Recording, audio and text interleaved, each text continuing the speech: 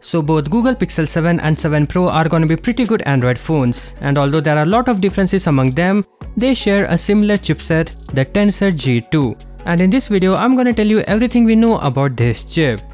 First off, it's made by Samsung on its 4nm node. This likely won't have much impact on the chip's performance, but will definitely make it more efficient.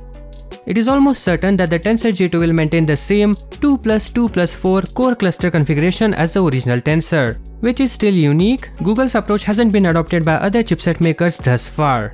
It consists of 2 super big cores, 2 more big cores and 4 small cores. The G2's smaller cores are still Cortex-A55, similar to the original Tensor according to the Geekbench findings. And guess what? Even the rest of the cores are similar to its predecessor, with ARM Cortex-X1 for its super big cores and A76 for its big cores. So what's changed then? Well, it's the frequency. At 2.35 GHz, the A76 cluster is 100 MHz faster, and the X1 cluster now operates at 2.85 GHz after receiving a 50 MHz frequency boost.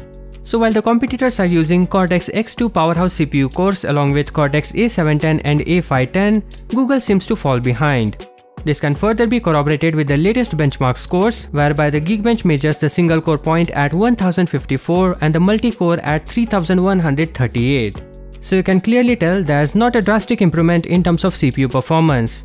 But that's how Google does it. Google has experience with this setup for a whole generation, making it simpler to further optimize the system, and they believe in optimizing rather than unnecessary performance.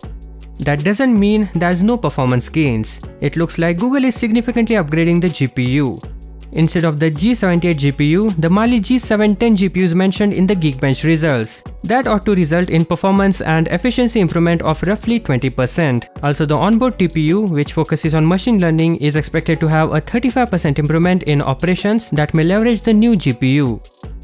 The Antutu reveals a score of 800K, which if compared to the Snapdragon processor is right around Snapdragon 888 or the Plus variant.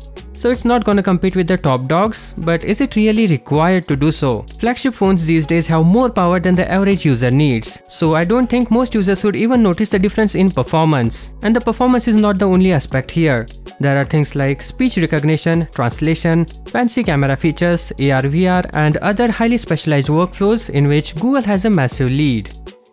We haven't got any idea about Google's dedicated security core and separate image processing hardware, but this will most definitely be a part of the chipset. So to conclude, it's clear that the Tensor G2 will not be a huge leap in performance and chip design, but it will offer much better AI support, better thermals, and overall use less power. So that's it. Thank you for watching. Hope you enjoyed it. Catch you in the next one. Peace out.